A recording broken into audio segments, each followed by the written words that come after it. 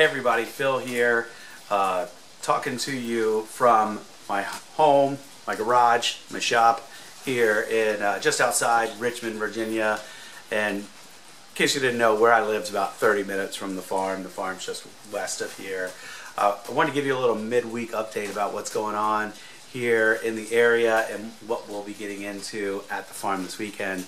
So got some new tools, some new toys. I'm going to share a couple of those with you right now.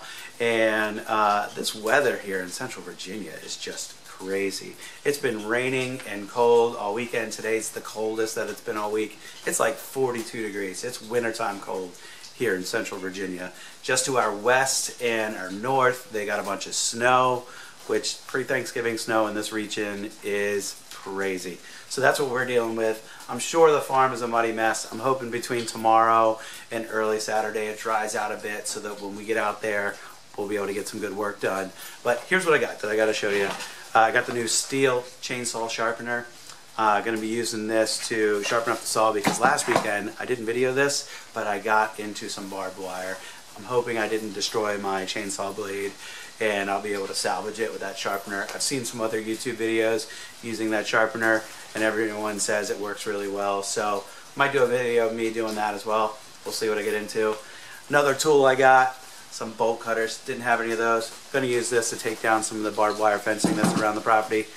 And lastly, I didn't have a grease gun, so got me a grease gun. So I'll be doing some maintenance on the tractor this weekend as well. Final thing I'll show you, you're going to have to subscribe. If you don't know what this is, subscribe for updates so I can show you what this is behind me. But this red tool behind me that stands about 3 feet tall sitting on top of my workbench is something I'm going to put to use this weekend. It's obviously this lovely fire engine red color. It's got a hook up here. It's got this pole that moves like this. If you don't know what it is, subscribe right down here. And I'll show you how we put that to use this weekend out at the farm. So for now, that's it on this ugly, yucky, cold, damp, rainy mid-November Thursday. I'll talk to you later. See ya.